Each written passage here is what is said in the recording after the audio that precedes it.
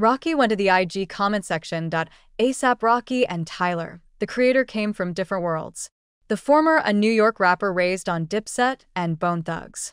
The latter a California prodigy who grew up on Pharrell and Kanye West. They're an odd pairing on paper, and yet they've been friends and collaborators for a decade. Tyler, the creator, recently unveiled the title and cover art for his new album, CHROMAKOPIA. The art was praised by fans and hip-hop outlets alike for its striking design. ASAP Rocky, on the other hand, decided to have fun with his brother. ASAP Rocky went in the comment section of Tyler's announcement post and clowned the rapper's looks. Ugly and ****ABLOL,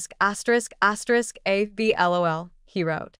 A comment like this would usually be grounds for a social media beef, but Rocky and Tyler have a sense of humor predicated on roasting.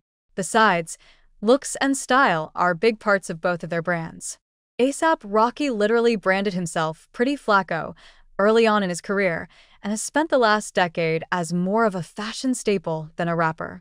Tyler's style differs from Rocky's, but he has actually struck a better balance between music and fashion. Don't believe us? Tyler, the creator, has dropped 2 albums since ASAP Rocky's testing in 2018. The release date for CHROMAKOPIA is also before Rocky's upcoming release. Don't be dumb.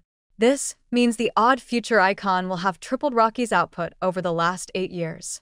This stat was not lost on fans, who proceeded to pester the ASAP mob standout for an album update.